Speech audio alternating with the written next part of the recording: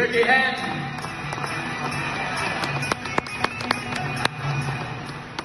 Thank you. Thank God there's not two Ricky Hattons. But wow, it's great to be here. I've not seen this many stars since I watched Manny Pacquiao. Well, I'm sorry for the condition I've turned up in, and it's clear to see Ricky Hatton is several pounds over the junior welterweight limit again.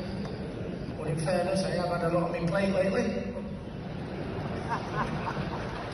But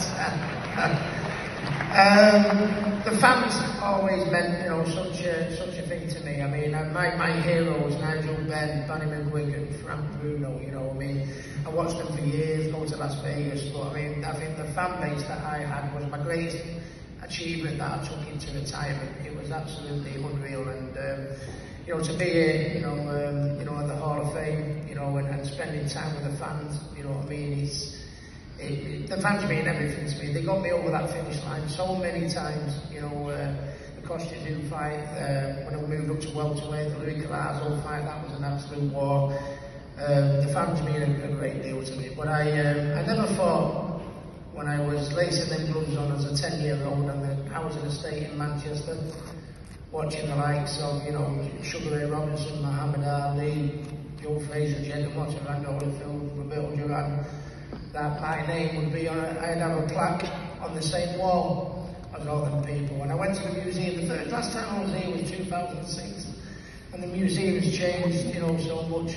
So I stuck my head in today and had a look, and I shed a bit of a tear today when I saw my plaque on the wall, and it was only 2 pictures away from Roberto Duran. Roberto Duran, my hero, and I put the picture on my social media, and Roberto texted me back, said, "Well done, Rick, I'm proud of you, Ricky." I thought, oh my God, you're going to see a grown man crying, and I did cry. But it's great to be here, thank you.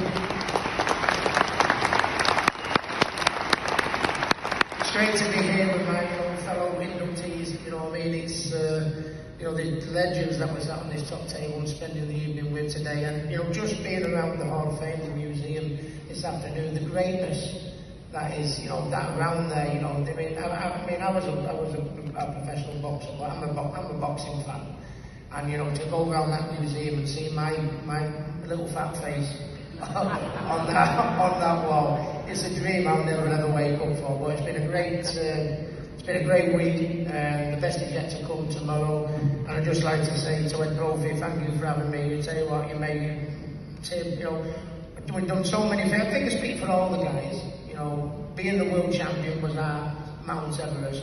But when you get a call from the Boxing Hall of Fame, you know, to be inducted, it don't get better than that. So thanks, Ed, thank you.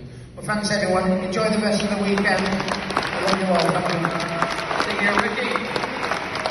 Not only will his fist and his plaque be enshrined here in Tanastota forever, but Ricky was kind enough to... It's not as good as Sphinx.